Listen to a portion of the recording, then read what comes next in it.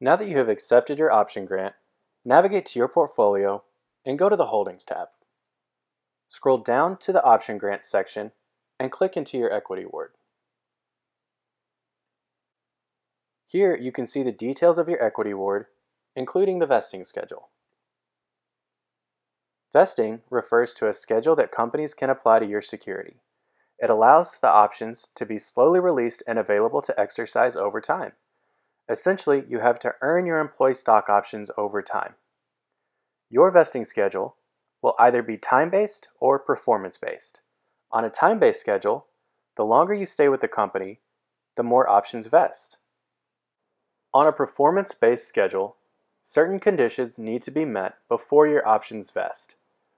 A typical performance condition could be a sales-based quota. On Carta, a performance-based schedule is also called milestone vesting. A common time-based schedule is a 1/48 monthly with a 1-year cliff. 1/48 refers to the total period of time it will take for your security to be fully vested. In this case, 48 months or 4 years. Cliff is a period you have to wait until options are released. In this case, there is a 1-year cliff. Depending on the vesting details, this means after 1 year of working at your company, you may have the option to buy a bulk percentage of the grant.